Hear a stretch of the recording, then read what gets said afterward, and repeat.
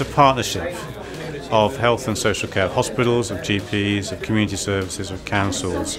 In some ways we re-engineer communities and enable care to be delivered as close to home for the people of South Yorkshire and Bassetlaw.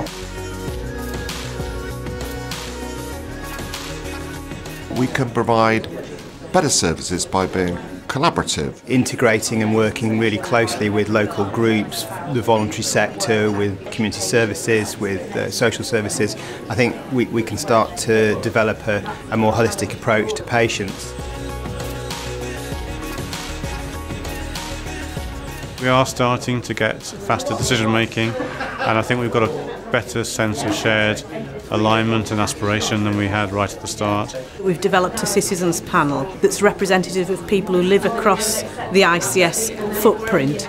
Through the citizens panel and an event like this, where we're getting people from across the spectrum together in a room, feels very different from the way that the NHS has worked in the past. It's been valuable to hear, listen, and then put some of those recommendations from people into change across the system. We have seen genuine collaboration between organisations and staff working within organisations to deliver better care. A huge increase in access to GP appointments across South Yorkshire and Bassetlaw through the Extended Access Scheme, so care is much more accessible for patients.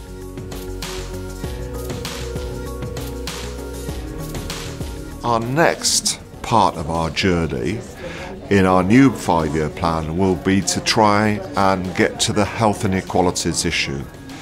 I think over the next few years we'll see a much greater focus on prevention and healthy living. And I suppose the most important thing is actually building trust. I see us talking less about primary care, secondary care, acute care, and more thinking about integrated care based around people's needs in their own homes.